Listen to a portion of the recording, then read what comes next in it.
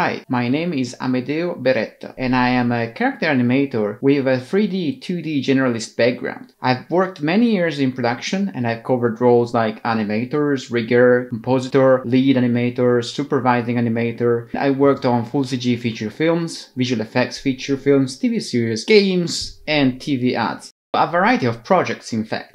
I am currently teaching animation at Escape Studios, which is part of Pearson College in London.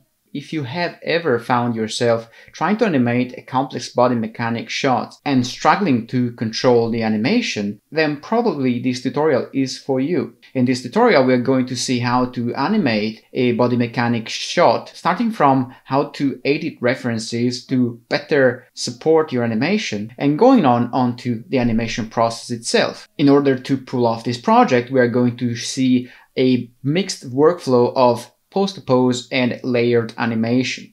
I don't think you can call this workflow either one or the other, rather a mix of the two things together. We're going to employ some custom tools to make this happen, and hopefully this technique should let us have a fully functional blocking for about 6 seconds of animation in just over an hour and a half, 2 hours, which is not bad for something as complex as body mechanics. Before starting the course, I really suggest you're familiar with animating in Maya, and I really suggest you're familiar with walk cycles and especially run cycles. If your expertise ticks all these boxes, then sit down comfortably, fasten your seatbelts, and I will see you in the next video.